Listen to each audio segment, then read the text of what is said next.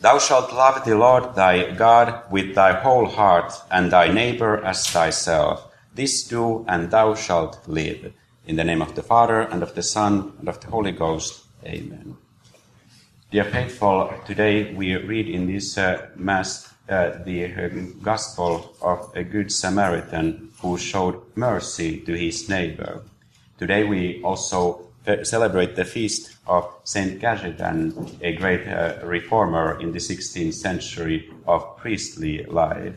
My favorite story about Saint Cajetan is how because he always kept such strict custody of eyes, nobody ever could notice or see what color his eyes were. Many of the people, especially the high society ladies in Italy, did their utmost that they could pursue or trick him to look up and so that they could see his eyes. But nobody never managed to trick him. So strictly he practiced humility and meekness and kept strict custody of their eyes, that he has become one of the greatest reformers of holy priesthood of all time. And the Gospel of today brings us a great consolation in this terror, fear, and sin-filled world. There will be never no peace in the world. There will always be dissensions, hostilities, wars, and all kinds of evil acts. And we Christians, we Catholics, we should always remember that we are not meant for this world, but still the evil happenings might sometimes cause us concern or worries. What will happen to us? What will happen to our children when the time goes by and we see again and again new wars and acts of terrorism going on?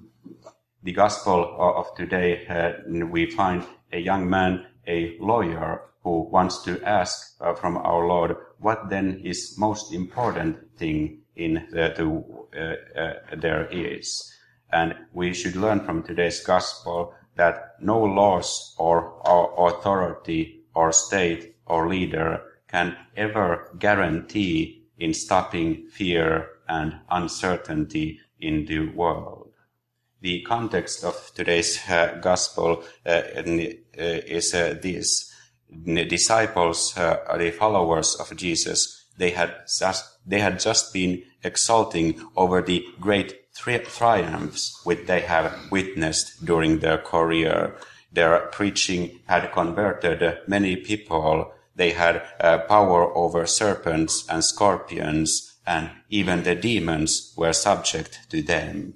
So they had kind of a reason to pat themselves on the back and to show their Master Jesus how good and well work had been done. But Jesus in today's Gospel wanted to give the apostles the true reasons to rejoice. And a Christian should always rejoice only in his Lord and in his salvation.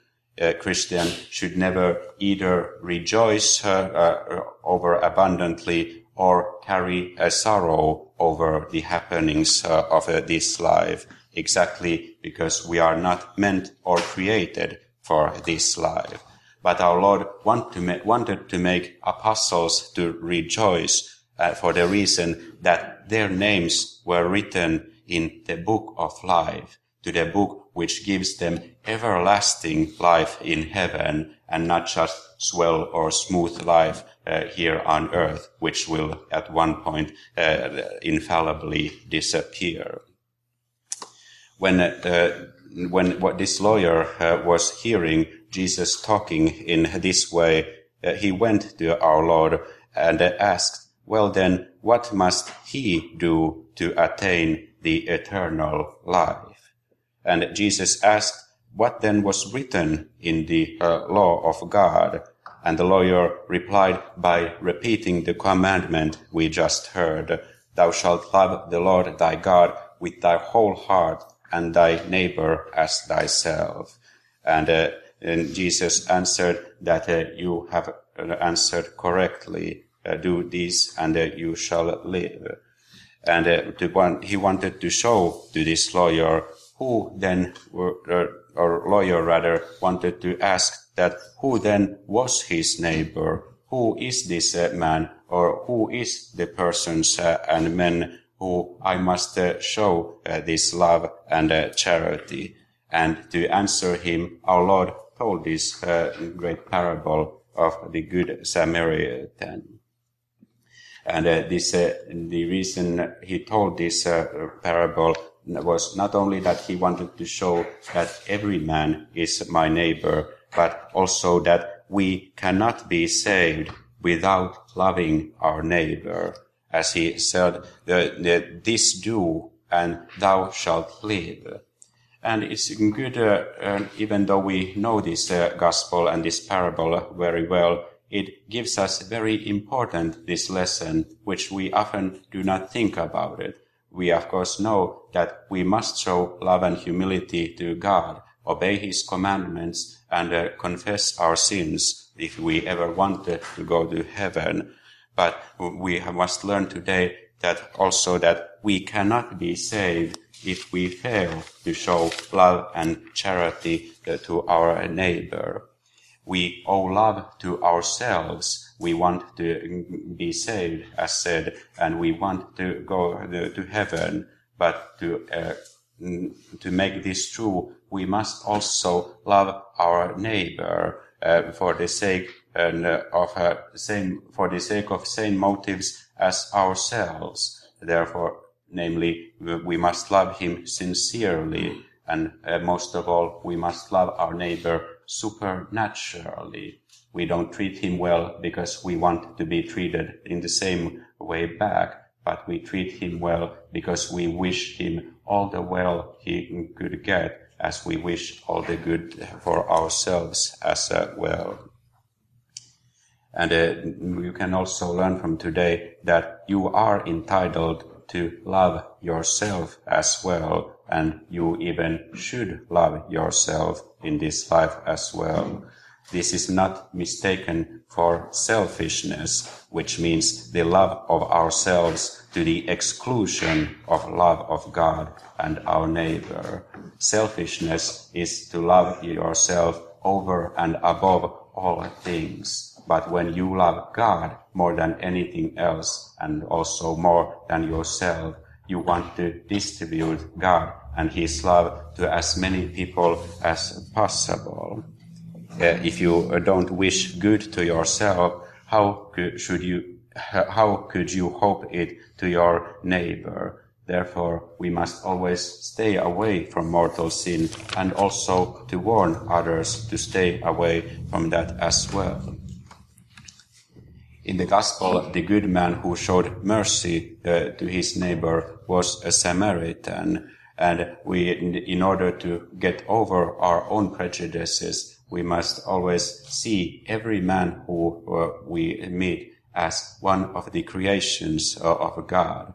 And mankind has had a long centuries to learn to know this rule of God. Last month, only about 3 weeks ago, there was a certain procession in Quincy, Illinois, where the people celebrated a priest who was one of the first in his own time. His name was Father Augustus Tolton, and the procession was arranged to mark the anniversary of exactly 130 years after his celebrated homecoming as a priest. And there was, in that time's America, something very peculiar about that new priest, because he was a black man. He had come to the Illinois, his home state, so that he now, as a newly ordained priest, could give salvation to other people, which he himself so earnestly wanted to attain. And all the people loved him because of his preaching and because of his singing, and most of all because of his charity. There was no better way to take away men's prejudice than by sending a priest among them. And this priest was originally from Missouri, which until Civil War was a slave state, and they had escaped to the free state of Illinois. And he had to face through lots of prejudices even on his road to priesthood. But he encountered all the uncharitableness which even Catholics showed to him with quietness, with humility, and with great love. And every Christian back then and even now should learn and keep in mind the parable of today, that if we want to get saved, we must love our neighbor and we must show charity to him. There is no mightier power to spread goodness and welfare of society than follow the rules and ordinances of the gospel. It said among his parishioners that Father Tolton's willingness to endure the suffering in union with Christ was a great example to everybody. And during these tumultuous times, when we think all the troubles and difficulties in our society, we should get back to basics and remember what is the true solution to all the problems of the world. And that is written in today's gospel. We must live our lives quietly, humbly, and with great love to our neighbor. There is never room for any prejudice or fears or prejudices against the race in the Catholic Church. And the true problem, both for society and for racial questions, always has been and will remain the spirit of the gospel. Pope Leo XIII said once that the thought of one race as inferior to another is perversity, because all men share the original brotherhood of race and all have the same human dignity and the likeness of God stamped upon them. And in the case of this black priest, there was a black man who had escaped, who was an escaped slave, and now he was bringing God from heaven to save all people, both black and white, and all the races he encountered. So the spirit of gospel is against the spirit of the world, but spirit of gospel also is destined to triumph over world. In these times, keep, dear faithful, that in mind, that no matter how tumultuous all the society, all the political talks, no matter how great and passionate they come, we never have anything to fear, because our Lord, He Himself, has given us all the answers we need. And also, especially for our young people, I want to say that never look for salvation and making things good again from in anything except from the Catholic faith. World is permanently stained by mortal sin. This is unfortunate, but a clear fact for a Christian. But it is Christ, the true victor, the true God, and the true suffering and charitable Savior, who has also brought us a redemption and victory from sin and from the death. God bless you. In the name of the Father, and of the Son, and of the Holy Ghost. Amen.